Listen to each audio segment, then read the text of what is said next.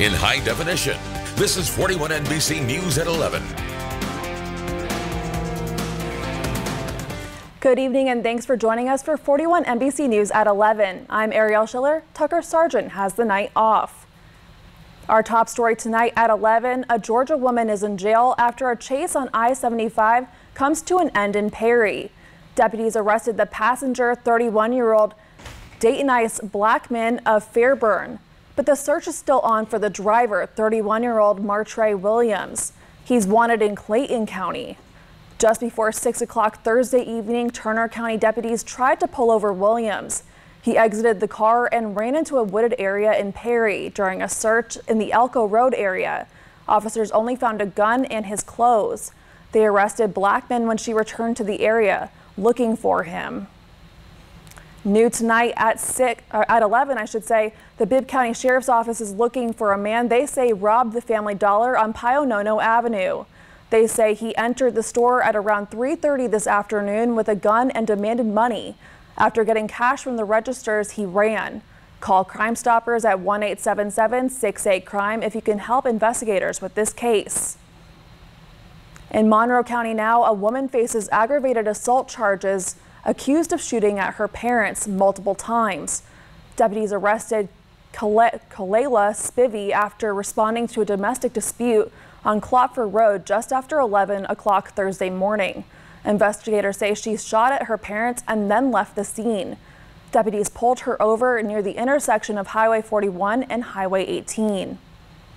Forsyth Police makes an arrest in connection to an armed robbery at Robbins Financial Credit Union in Monroe County. They arrested Douglas Hambrick at around 4 o'clock Thursday evening. Witnesses say a man walked into the credit union asking for money, and he poured gas everywhere.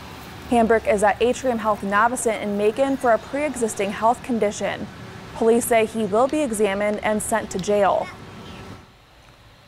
Monroe County deputies also arrest 5 people on drug charges after a search warrant for numerous complaints. There are Lee Wasden, Brandy Ford, Brandon Baxter, Vivian Farguson, and Aaron Jones. Deputies say they found meth, marijuana, and a small indoor marijuana grow. They also found several drug-related objects like digital scales, packaging, and smoking devices. There are several religious holidays happening this weekend, including Passover. The 8-day holiday officially started tonight, and Temple Beth Israel hosted their first in-person community Seder since the pandemic began to mark the occasion. I attended the Seder to see why the tradition is so special.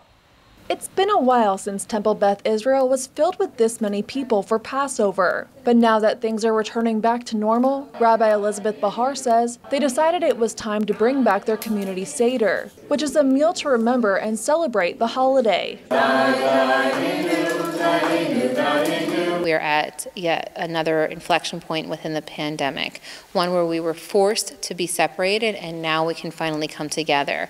So we're free to celebrate that coming together and able to really interact and be present with and for each other. Amy Flowers attends Temple Beth Israel. She loves Passover and celebrating it with the congregation. But because of the pandemic, she didn't get to have a Seder last year. So being back in person is exciting for her. I'm married to a non-Jew, and so I don't really want to.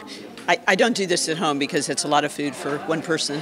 So the Seder is my favorite holiday, and it should be a communal thing. The Seder involves reenacting the story of Passover to remember the exodus of the Jewish people being freed from slavery in Egypt. They eat symbolic foods like matzah and bitter herbs. Rabbi Bahar says over the years, Seder plates have expanded to include oranges to honor the LGBTQ+ community and a cup filled with water to honor women. This year they've added olives for peace and borscht for people in Ukraine. So we eat matzah, bitter herbs, and other yummy food to remind us of our affliction. Even though the community Seder was just for the congregation this year, Flowers encourages people to come to the synagogue throughout the year to learn more about Judaism. Come on a Friday night. We are very open and welcoming, and most of the service is in English, and if it's not, we have the translation, and we show people all around and talk about the ritual things, and give them an education and invite them for the reception.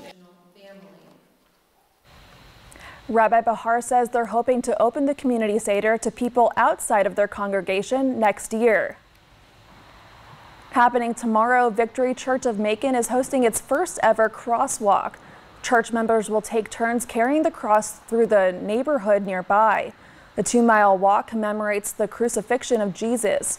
Once the walk is finished, there will be an Easter egg extravaganza event with food and games. We spoke with church members about the true meaning of Easter weekend. We want people to experience the crucifixion and to just reflect and remember what Jesus did for us on Calvary. So we really want to connect that piece to Easter. And then once that is over, we want people to feel the love and the fellowship of community. Tomorrow's event is from 11 a.m. until noon at Victory Church of Macon on Log Cabin Drive. And Beulah Land Church in Macon passed out food to the community this morning. The church partnered with the Middle Georgia Community Food Bank to give away non-perishable items and fresh meats. Beulah Land began passing out food at 6 this morning. Senior Pastor Carlos Kelly said he saw people lining up as early as 5:30. The reality is that's what the church is here for. I mean, questions have been asked, if your church moves out of the area, will they even know you were gone? And I believe our church will say yes, they would miss us because we met so many needs, and people look to us to be able to have the bare necessities. And Beulah Land isn't done serving the community just yet. Tomorrow, the church is hosting a Spring Fest Carnival with food, games, and rides. That's from noon until 5:30 p.m. Admission is free. And there are several Easter events and giveaways happening this weekend in Middle Georgia. The Chapel Hill Church of Christ is giving away free food bags tomorrow from 10 a.m. until 1 p.m. You can find more details on the church's Facebook page. Community Church of God is also hosting an Easter giveaway. It's tomorrow from 10 until noon. There will be household goods, furniture, toys, and clothes. Plus, you can learn more about utility and rental assistance. And families are invited to the Mighty Rocks 38th Annual Easter Egg Hunt and Family Fun Fest. That's happening tomorrow morning at 11 in Carolyn Creighton Park in Macon. There will be live music and food. And don't forget, the City of Perry is hosting a special needs egg hunt tomorrow. It's at Rozier Park and registration begins at 10 a.m. This is a free event and all ages are welcome, and siblings are also invited to participate. There will also be photo opportunities, sensory-friendly games, and family support services, along with the Easter egg hunt, of course. And on Easter Sunday, Outlaws Easter Egg Hunt is happening in North Macon at 12:30. There will be bouncy houses for the kids, and the Easter Bunny will be there. That's at 5558 Rivoli Drive. And United Community Church in Macon will host its annual Passion Play titled He Touched Me. It presents the life, death, and resurrection of Jesus Christ, showcasing Jesus' last days on earth. There are 2 performances Sunday and next Sunday. Doors open at 5 o'clock. The show starts at 6:30 and admission is free. And still ahead on 41 NBC News at 11, as we get closer to summer, Macon-Bibb County is looking to hire lifeguards for rec center pools. Details on what it takes to become a lifeguard coming up next. And Macon is getting national attention for its springtime beauty. We hit the streets to see what makes Macon pop. And have you ever wondered how Monster Jam drivers prepare mentally and physically to conduct stunts at events? We'll have Shaz Pirani take a dive into the mindset of monster truck drivers later in sports. Get news anytime on 41NBC.com. In high definition, this is 41 NBC News at 11. Welcome back. Pool season is near, and the Macon-Bibb Parks and Recreation Department is preparing by trying to fill lifeguard positions as soon as possible. The department has opened up its lifeguard application process and is looking to hire 33 people. You must go through training and attend courses with the Red Cross.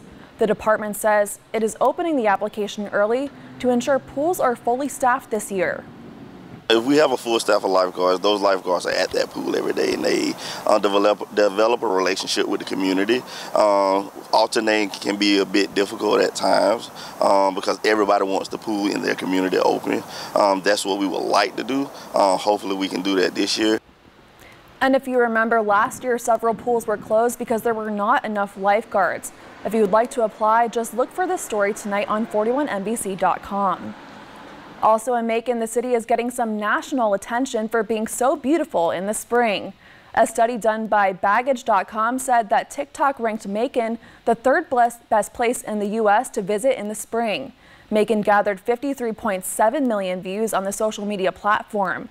Emerson River Park was featured in the article, citing its 180 acres of forest and meadows.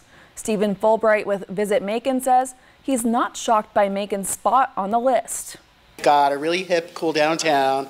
We're visually stunning community because of our architecture, because of our arts and culture. So while it's amazing and I think it's really interesting, I need to get more on TikTok so I can see that, but I'm not surprised at all. And of course, during the spring, Macon hosts the International Cherry Blossom Festival, and there are more springtime festivals to enjoy, like the Pan-African Festival hosted by the Tubman Museum and the Just Tap Beer Festival. Both happen later this month. Now it's time to get a look at our weather. Here's 41 NBC AccuWeather Chief Meteorologist Cecilia Reeves. Cecilia, I know it was pretty cold this morning, but it actually warmed up and was pretty nice towards the end of the day. Yeah, we saw some 80s today. We're going to see 80s through the weekend, but we're also talking about a chance for showers and storms returning. This is looking at right now on our 41 Sky View from Piedmont Macon Medical Center, overlooking downtown Macon this evening, where all is calm right now. But by tomorrow morning, some of us could be waking up to a little bit of thunder out there. Got details on that coming up next. The best stories come from you. If you see breaking news or have a news tip, call the 41 NBC newsroom at 1-866-901-NEWS.